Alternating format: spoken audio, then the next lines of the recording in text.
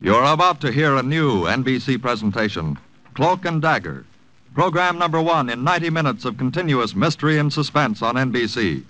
Following Cloak and Dagger, stay tuned for High Adventure. Then listen to The Big Guy, NBC's new unique mystery series. But first, Cloak and Dagger.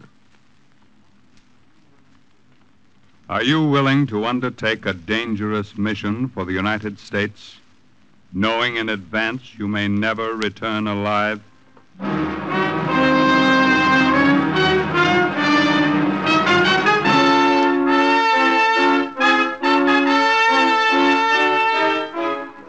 What you have just heard is a question asked during the war of agents of the OSS, ordinary citizens who to this question answered, yes.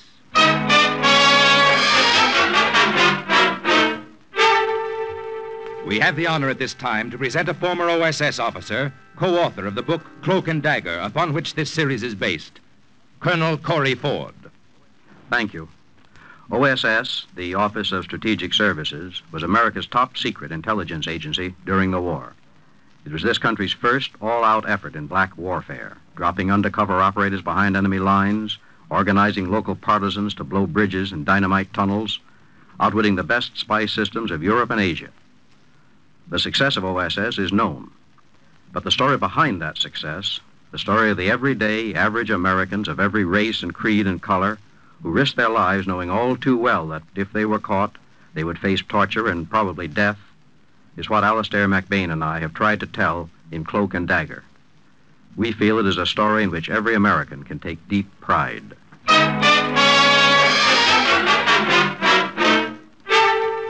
The National Broadcasting Company takes you behind the scenes of a war that nobody knew.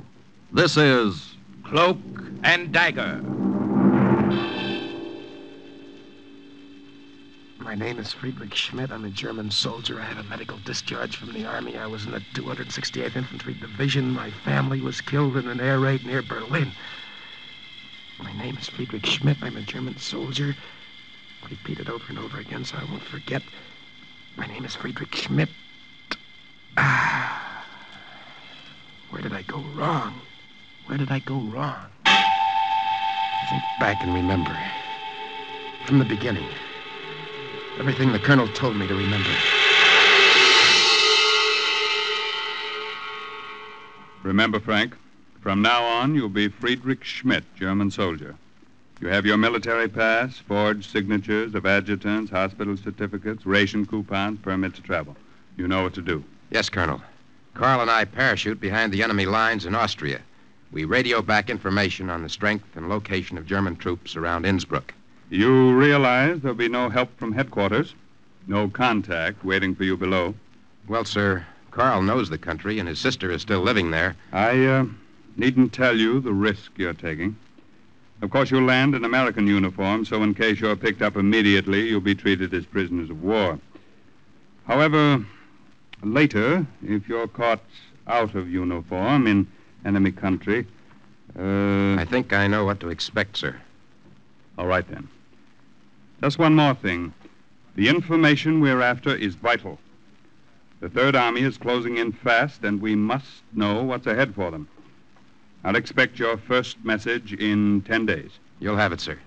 Oh, and, by the way, Colonel. Yes? Don't forget to have that package mailed to Rhode Island for me next month. It's my father's birthday.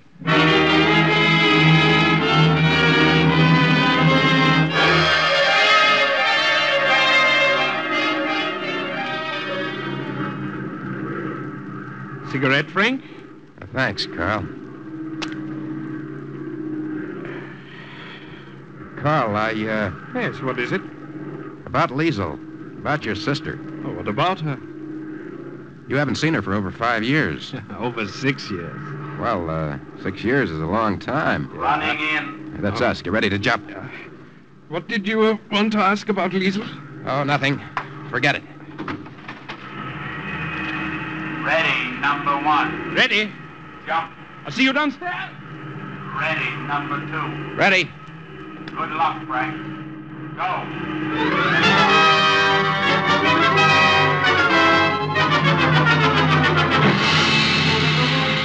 I heard the crack of the parachute as it snapped open.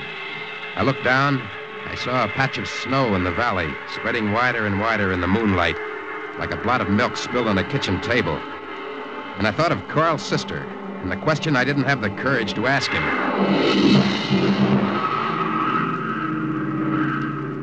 You all right, Frank? Yeah, I'm okay. Well, we made it. The first step. Yeah, You got everything? The radio all right? just checked it. Nothing broke. Good. There goes the plane. Yeah. Heading back. He's gone. Let's go while it's dark.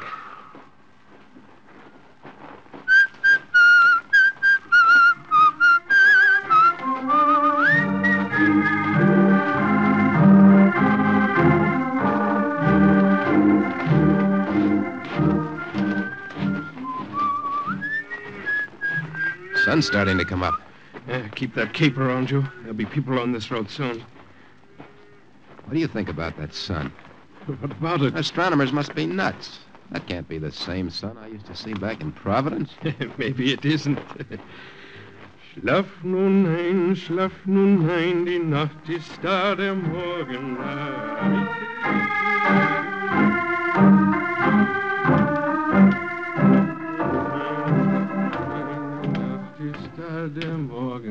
Hey, what is that? You've been singing that for hours. What is that, a kid's lullaby? I made it up. Oh? Made it up for Liesel when she was a little girl. I used to sing her to sleep with it. Oh.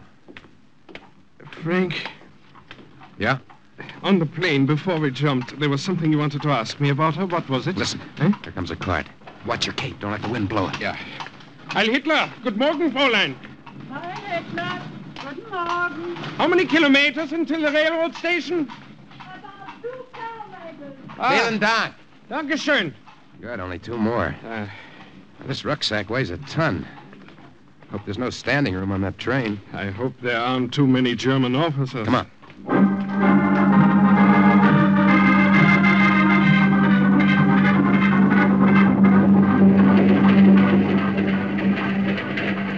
You know, one thing I like about European trains? What?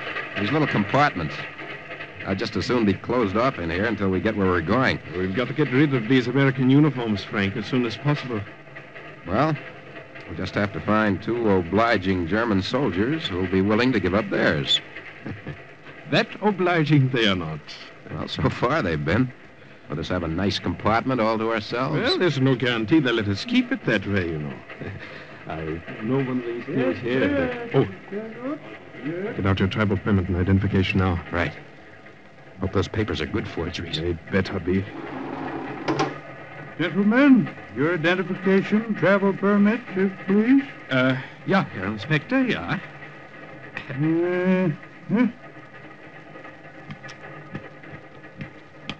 Now yours, if you please, Herr Lieutenant. Here you are. Here are your papers, Herr Lieutenant. These seem to be in order. Dankeschön. How much longer till we get there? About 30 minutes. You think he was suspicious? Well, he didn't act it. Just the same if anyone else comes. If you have to take off your cape, take it off in one motion. Your jacket with it. We might get away with a khaki shirt. Our luck's held out so far. Maybe nobody will come. Let's hope so. See you in Salzburg, Herr Lieutenant. Oh, here comes company. Here comes trouble. May I share your compartment, gentlemen? Yeah, of course, Herr Hauptmann. It's stuffy in here. Why don't you remove your capes? Well, it was so cold in the snow country. We're both of us just back from there. It will take us time to thaw out. Join me in some schnapps, gentlemen. Danke. And you? Dankeschön. These trains, either too stuffy or too drafty. They're all badly on down since the war. You warmer now? Oh, much. Then remove your capes. I perspire looking at you. Well, Go on, take them off. The Hauptmann is right.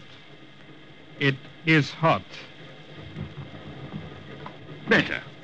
Much better. Are you going to Salzburg? no. Instinct. Sure. You must forgive me. Perhaps it's the heat. Perhaps too much of this bottle. I'm going to stretch out in the empty compartment next door. I'd appreciate it if you gentlemen would wake me when we get off at your station. Well, I will be happy to. Well, then I'll see you again.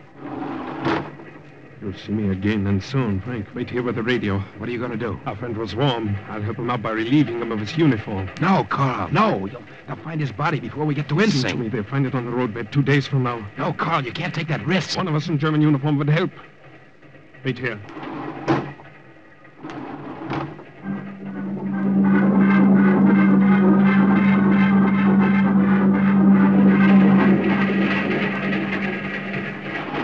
Carl? Kindly raise your hands. I was not so drunk as either of you thought. It's too bad about your friend. An unfortunate accident. He fell from the train. A pity. It was as if I were standing 3 feet behind myself, watching myself knock the Luger out of his hand, watch my fingers go around his throat. He gave a few convulsive jerks, and then he was still. In his hand, he held a button he had ripped from my shirt. For some reason, I reached down and I took it from him. The next few minutes, I worked fast. The train was slowing down. I stuffed my uniform into the rucksack where the radio was and borrowed his. It wasn't a perfect fit, but German uniforms never are. And this German wouldn't be needing his anymore. I opened the door of the compartment, and for the second time that day, jumped to German soil. Think slowly now. Somewhere from that moment on, I made the mistake. Where did I go wrong? Where did I make that mistake? You've made a mistake, Herr Lieutenant. My brother is not in Austria. Please listen to me. Carl was with me. We were both coming here together before the accident on the train. You're mistaken. My brother's not in Austria. Liesel, I'm taking a chance coming here at all. I only have Carl's word that you'll help me. My brother is not in Austria. Look, I'm tired. I'm hungry. Liesel, poor Carl.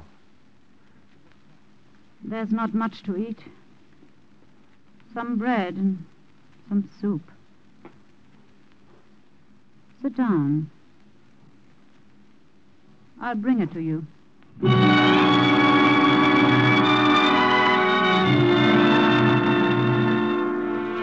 I watched Carl's sister as she went over to the stove. She was small and dark, and her hair was cut short and brushed back. It was fine, like soft baby hair. I felt so tired I wanted to brush my face against it. Here's your soup. Dankeschön. There's more in the pot if you want it. I'll be back. Where are you going? There's someone you might like to meet. A contact. I'll get him. Stay here and eat. I'll be right back.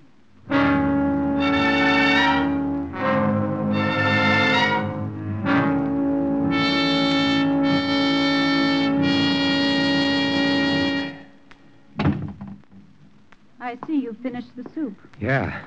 I hope it isn't all you have. Oh, no. It's all right. Where's your friend? Friend? Oh, you mean, well, he's coming. He's coming soon. Good. Carl said you'd be in touch with the Austrian partisans. I need help, Liesel. I need all the help I can get. My friend should be here any minute. I think I'll wash the dishes now. Since everything around us is in such disorder, I like to keep some order about myself. Here, I'll wipe. Do you mind? If you like.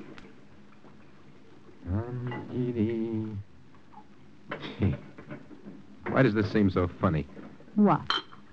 What's happened to the world when you start taking the crazy things for granted and the ordinary things seem out of tune with the rest of living?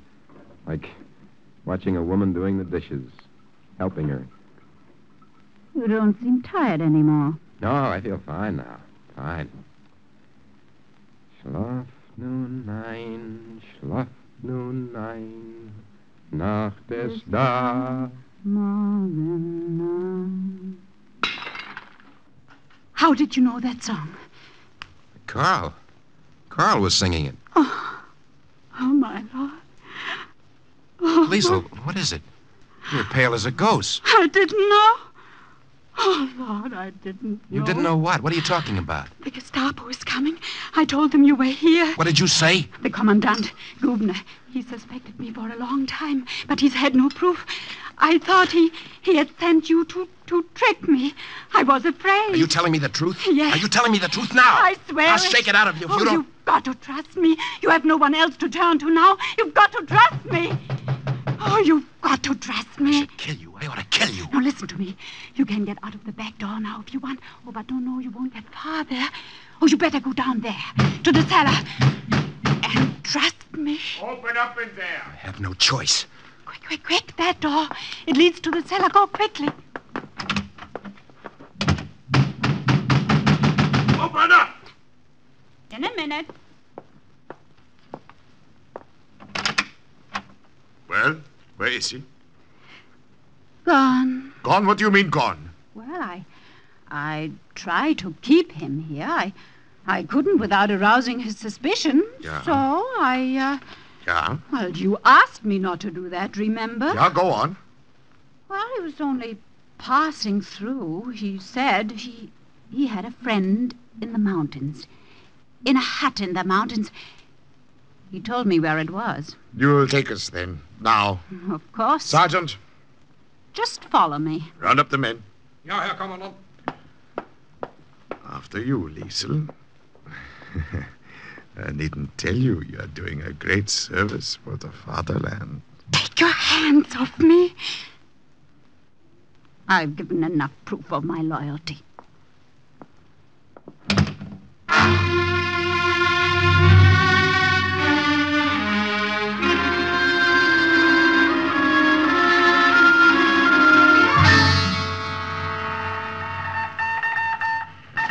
Corporal, Yes? any word from Frank or Carl yet? No, Colonel, nothing. No, something hit a snag. It's been 12 days since they jumped. Well, let me know. as Wait a soon as minute. something Here's comes- something now. 2345.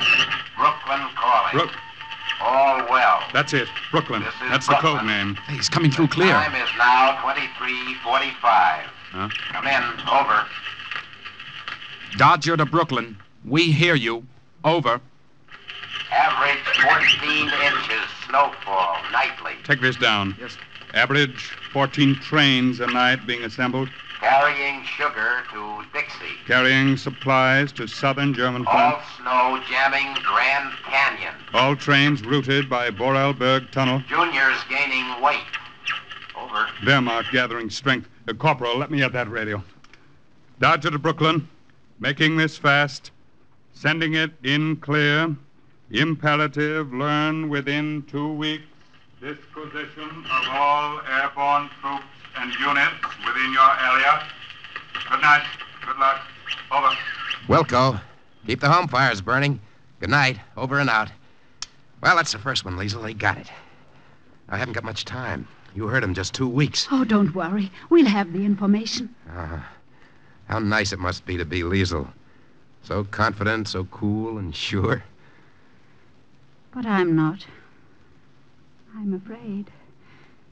I don't sleep at night. I'm afraid all the time. Oh, Freddie. Liesel.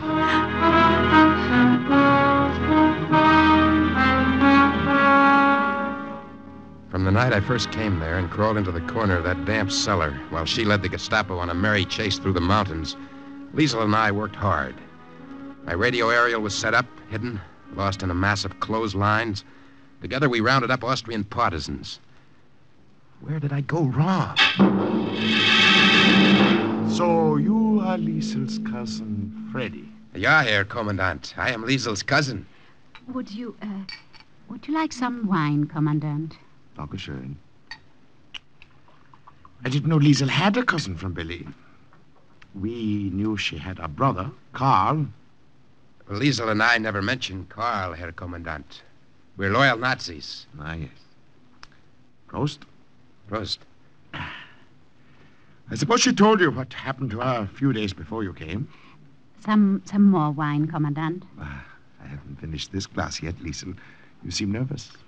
Oh, it's such an honor having you visit us here. Liesel.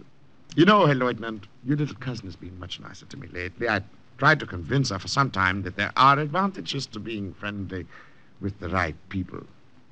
I suppose she told you about the American spy who came here over a week ago? I find that hard to believe. I'm not sure what he was. He was in German uniform, and he may have been a deserter. Possibly. In any case, we had a long search for nothing that night. We found no trace of him. You say you have a medical discharge, Herr Lieutenant? Ja, Herr Kommandant. The rest of my family was bombed out in Berlin. Oh, yes. I had no place to go, no one else to come to, so I came here. Strictly a matter of regulations. May I see your papers? Your papers, Herr Lieutenant. I have them here. Here you are. Yes.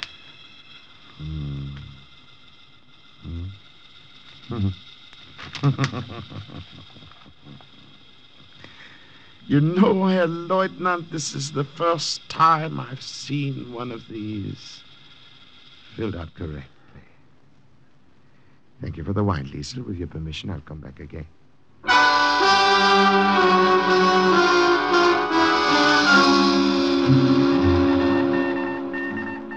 Brooklyn to Dodger.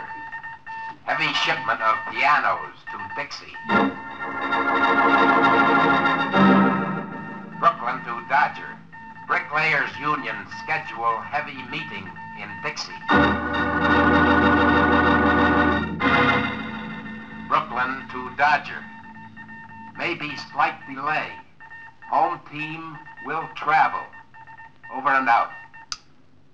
What's the matter, Colonel? They must be closing in on him. Home team will travel. That means he's got to move the radio.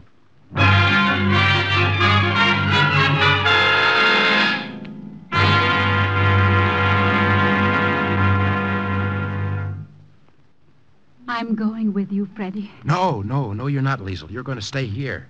If we both leave when I move the radio, Gubner's sure to be suspicious. But, Freddie... You go to Fritz Heimer. Tell him to send a courier to the other town. Tell him I'll be there tomorrow night. All right. Anything you say. Here. Let me sew on that button for you. No, it's all right. I'll do it. Take my mind off things. You're tired. You've worked too hard. If the Allied armies are as close as you think, maybe it'll all be over soon. I'll be back.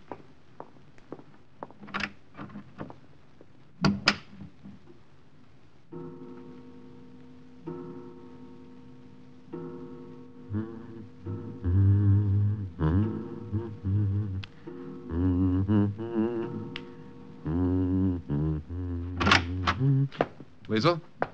Oh. Forgive me for just walking in, Herr Lieutenant. Good evening, Herr Kommandant. The door was unlatched. It's all right, Herr Kommandant. I was just passing. I wanted to say hello to your little cousin and invite her to dinner at my house tomorrow night. You think perhaps she will come this time? Perhaps, Herr Kommandant. Women are never very easy to figure. No, you're right there. What are you doing? Don't let me interrupt you. Oh, just this button. It came off. So I see.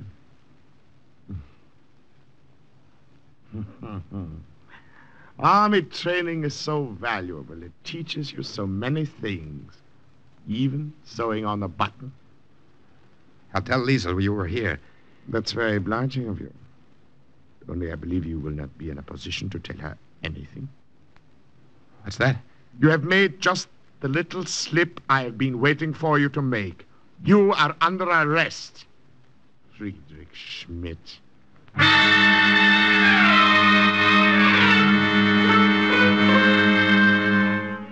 So many things to remember.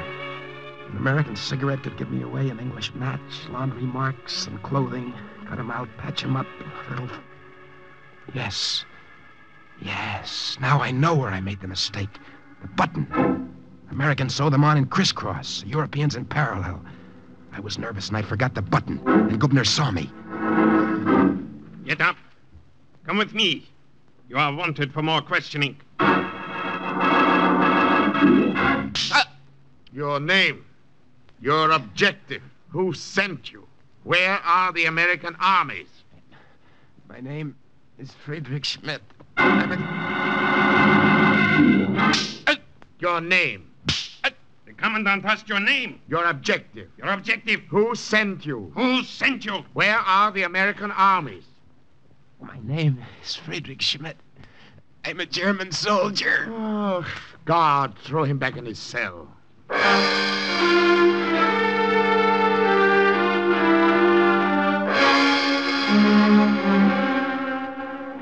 Sleep. Try to sleep. Remember to lie when they come to take me out again for questioning. I wonder if Liesel got away. You're going on a journey, Schmidt, to another camp where they have even more persuasive ways of making you talk. I shall escort you there myself. My name is... Get up! I said get up!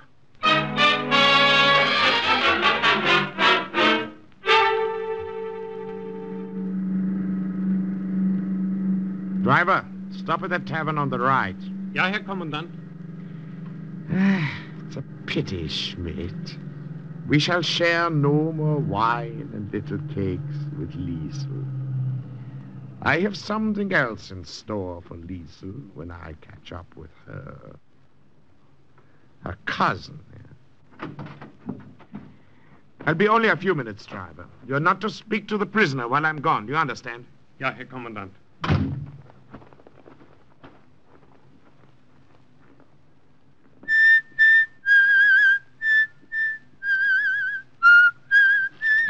Frank, listen. He won't catch up with Liesel because she's with friends. Carl! So you think a little fall from a train could kill me? Herr Gubner wants to know where the American armies are. He'll find out soon enough. It was your messages, Frank, that brought them where they are. Carl, I don't believe it. Listen to me, Frank. Listen to me. Our armies walked right into that Dixie front you told them about in your messages. Right now, they're only 20 miles north. I've got 1,500 partisans organized and ready to surrender the whole town and the mayor when they get there. It's impossible. You'll see. Listen now. At the next fork of the road, there are friends waiting to take us through to the army. The three of us. 3 of us? Yes. I imagine you have a few scores to settle on the way. With Herr Gubner.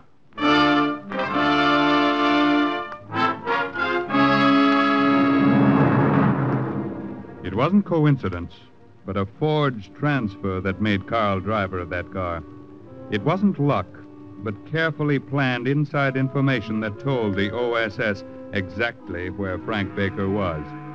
It led to his release, that closed the drawer finally on file number 2218 with the words, "Mission accomplished." And Carl's story? Carl's adventures, also based on actual incidents, is file number 2219 in next week's Cloak and Dagger.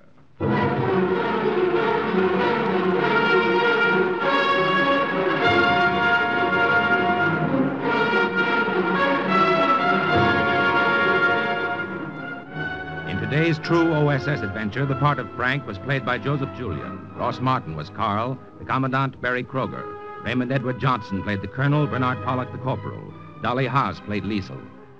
This has been a Louis G. Cowan production under the supervision and direction of Sherman Marks.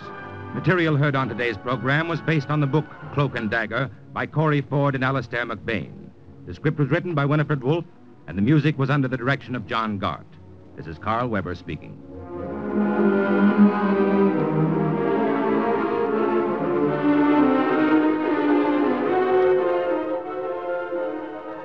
You have just heard the first of your new NBC Sunday afternoon mysteries.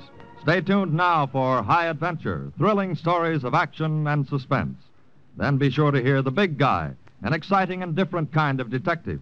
Now keep tuned for number 2 in NBC's new Sunday afternoon mystery lineup.